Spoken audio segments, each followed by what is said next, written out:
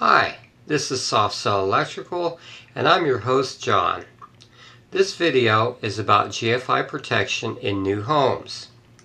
It is fairly complex and allows for 4 options to choose from depending on personal preferences and/or practicalities.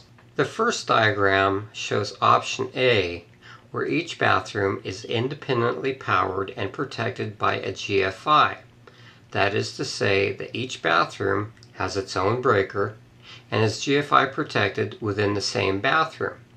Notice that each bathroom has its own breaker in the panel and everything in the bathroom is GFI protected: lights, exhaust fan, and outlets, from either the source GFI or a GFI breaker in the panel.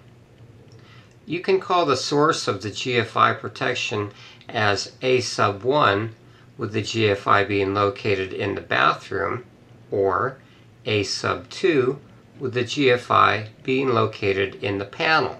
Option B is where the GFI protection for the lighting is separate and apart from the GFI protection of all the bathroom service outlets. As the diagram indicates, the lighting is protected from a GFI located in the bathroom closest to the garage door. This location is not a code requirement, but it is how we electricians usually do it. The bathroom service outlets are generally protected from a GFI located in the garage or in the panel. You can refer to this as option B sub 1 for the downstairs bathroom and garage having the GFI outlets located there, or B sub 2 where both the lighting and the service outlets would be located in the breaker panel. My preference is for option A sub 1, which has a breaker and GFI for each bathroom. This allows for maximum power to each bathroom, and if a GFI does pop, you don't lose power to all the other bathrooms.